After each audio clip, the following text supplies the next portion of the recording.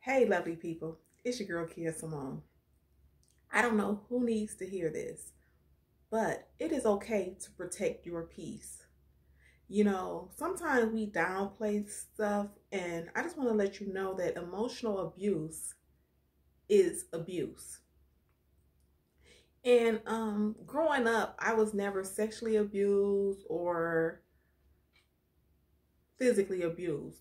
However, there is a thing called emotional abuse.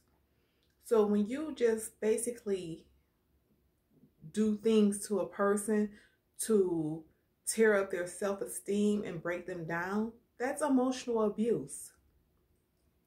So what I'm saying today is, when I said I don't know who needs to hear this, it doesn't matter who the person is in your life. You have the right to protect your peace. Because a lot of times we move around and we walk on eggshells so we can allow the people that are hurting, dysfunctional, to continue to abuse us, and we're grown. We just get back into the mindset. We become that 8-year-old again, that 10-year-old, thinking that we have to allow these people to abuse us because, out of respect for these people.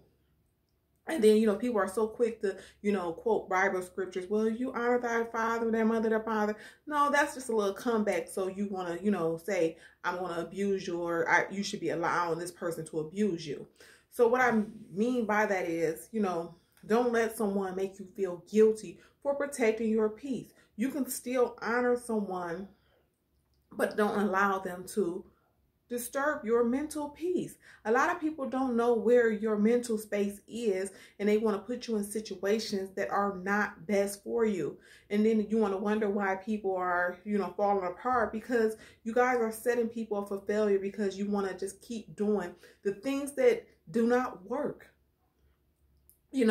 People want you to sit in situations with people that are killing you, literally inside. They want to say, well, just let's go here, let's hold hands and kumbaya and all that. Yeah, it sounds good.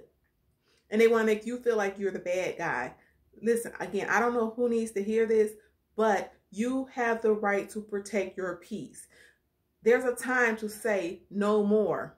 I told people, we're not about to sit in a room and kumbaya, hold hands and sing when that big elephant is in the room. Let's stop bumping into that elephant and pretending that elephant is not there. Until we're ready to address the real problems. And a lot of people honestly need counseling, okay? A lot of times people are in denial. They want to sit down and just have a conversation. But come on now.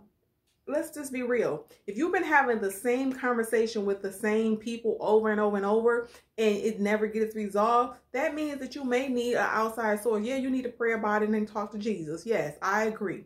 But sometimes you need an outside person to come in and provide you with the tools that maybe you were not taught. Maybe this was not something that was in your family, because maybe there's generational curses that need to be broken.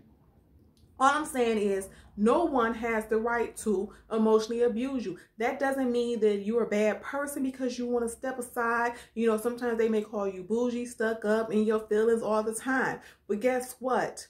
You're protecting your peace. So I highly recommend, number one, put God first in all things. And if you were raised in a situation or an environment where everything was toxic, sometimes you do need to go to an outside counselor or outside person that's credible to help you.